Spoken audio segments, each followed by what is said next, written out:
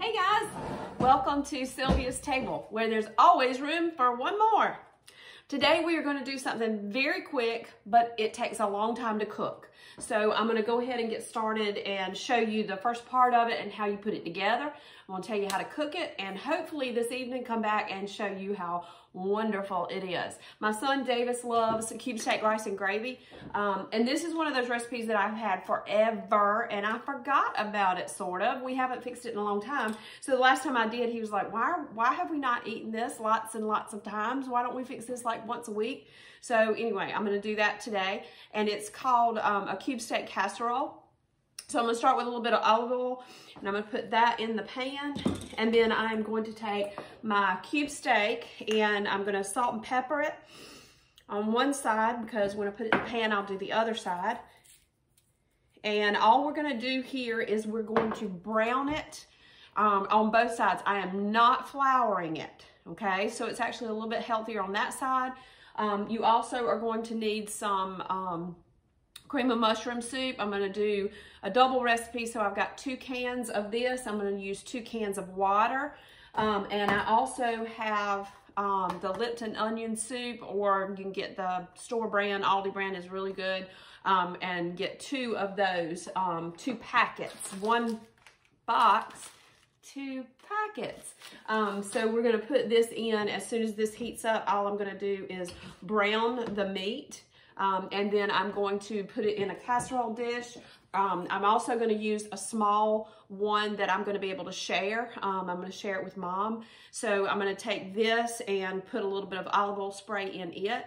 And whenever the meat gets browned, I'm going to put it in this container. So that shouldn't take too awful long, and it's heating up. All right, we are sizzling. You are not completely cooking these things. You are just browning them on both sides. That's all you need to do. Once you put them and flip them over, give them a good little shake of salt and pepper to give them that flavoring. These are going to be so tender when they come out of the oven. You are going to absolutely love them. And for those of you who don't want to bread and do the cube steak the traditional way, this, I'm telling you, this is awesome. I'm going to go ahead and prepare my pans. I've already sprayed this one with some olive oil. This is going to be Mama's little dish, and then this one is for us here. And that's basically all you do. You're going to brown it so that both sides look kind of like that. See how it's got a little bit of the brown on it? And a little bitty piece, that's gonna be real tender. I like the little pieces. Little pieces when you fry them too are the best, because they have more of the fat and breading on them. I shouldn't eat that, but I do. I love it. Absolutely love it. Something about flour and grease makes a Southern girl say yes. All right, I'm gonna give a shout out to Carissa Daniels. Hey, honey. I appreciate you sharing and asking your church ladies to join. Y'all be sure to share and, what is it called? Subscribe to my YouTube channel. I'm so excited. I got over 50 people. Woohoo! I don't know what all that means, but my son says it's a good thing. So anyway, all right, these are about brown. I'm going to take them and just put them right in there where I greased up the container. Just lay them in there. Make it like a puzzle piece so that they all kind of fit together. And I'm going to make sure I've got enough for Mama to have a little bit too. You know what? I might have to open another pack, and that's fine. I'll do that. I'll open another pack for her and do that one later. See Miss Sylvia. Get to go spend a lot of time with her today. We're going to the doctor. A little checkup. All right, so now that I've got all of those in there, I'm gonna take that off of the heat. And then I have my 2 cream of mushroom soups. You just plop it over the top of these steaks.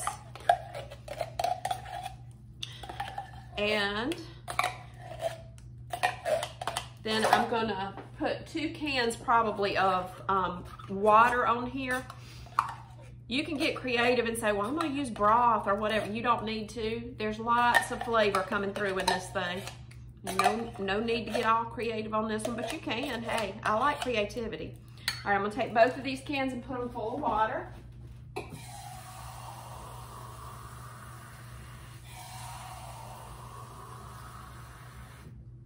I'm gonna switch them around a little bit so that I have plenty. Might take only, well, it's only gonna take about 1.5. What you want it to do is you want it to come up to the edges of the steak, but you don't want it to be too soupy, okay? I'm just spreading out all of this soup all over. And see, I just put 1 can in there. I don't know if you can see it, but you can see how the water comes up at the edges. That's all you need. So you judge it. Don't be filling the thing full of water. You'll be having soupy nastiness. And I'm also gonna put a can of mushrooms on top. I'm only gonna put it on half of it probably. No, I'll put it all the way across. Davis can just pick them out. He hates mushrooms. And I did too when I was his age. I don't know what it is. I don't know why your taste buds change, but I love mushrooms. Especially the cooked in something like this. And then here is the magic sauce. This is that Lipton onion soup. And I'm gonna just sprinkle that all over the top. And I've got 2 packets of it. Oh, this just makes it so good. And there's 2 ways you can cook this. The fast way and the slow way. Of course, you know, low and slow. That's the Southern girls' mantra, however you say that word. You'd think an English teacher could say that. But I am going to then take some foil and I'm gonna cover this. Be sure that you either do it in a casserole dish that you have a cover to or that you can cover with aluminum foil. Once I cover this, and yes, Jane Simpson, I said foil, not foil, because that's the way I say it.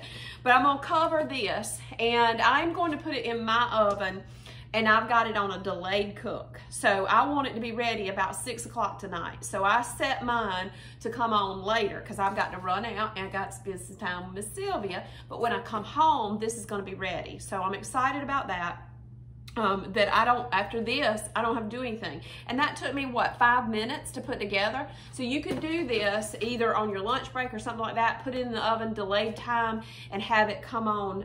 It's going to be 250 degrees. I know that's low, but trust me. And you're gonna cook it for 3 hours. Don't open the foil until 3 hours is up. When you pull it out, let it rest for a second, then uncover it. And if you've got some rice and a vegetable, that's it. There's your supper. Because this makes a really good gravy that you can put over the rice as well. But if you are in a hurry, you can also do it at 350 degrees for about an hour or hour and a half. It's just better if you do it slow. It gets more tender and the flavors are just unbelievable. So hopefully I'm gonna be able to come back to you this evening and I will video maybe Davis taking a bite. So y'all have a great day. Love y'all. See you in just a little bit. So here is the finished product. See how it looks? Looks kind of ooky, but it sure is good. There's rice. There's Steve. Hopefully he'll enjoy it. And it's awfully tender. You just scoop it out. Get you a big piece. Put you some of that gravy on there. Awesome. It's good stuff, isn't it, Steve? It is. Y'all have a great night. Love y'all.